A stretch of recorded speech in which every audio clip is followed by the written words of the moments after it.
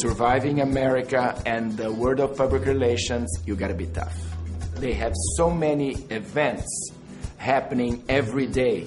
You have cocktails, you have dinners, you have nightclub parties.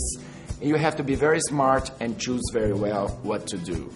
First of all, one advice with the cocktails. You have to keep your car running, only drink water, and the first thing you do, you go to the person that invites you and say hello, and so you can be out in 2 minutes.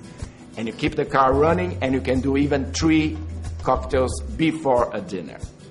In order to balance all this, I have a kind of system in the morning that goes step by step. First thing, waking up in the morning, the first thing I do is to have a hot water with lemon. That is a very good cleanser for you. Then I light up all the house with incense to give a good vibe to the house. Then I do my yoga practice.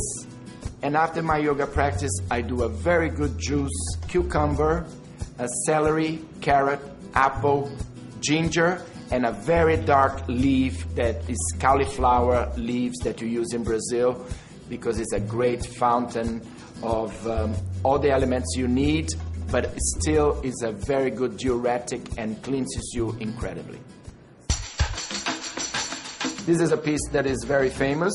It's my own that I did in necklaces, and you have it in gold with diamonds. It ties up with my yoga practice and is the starting of a whole new life.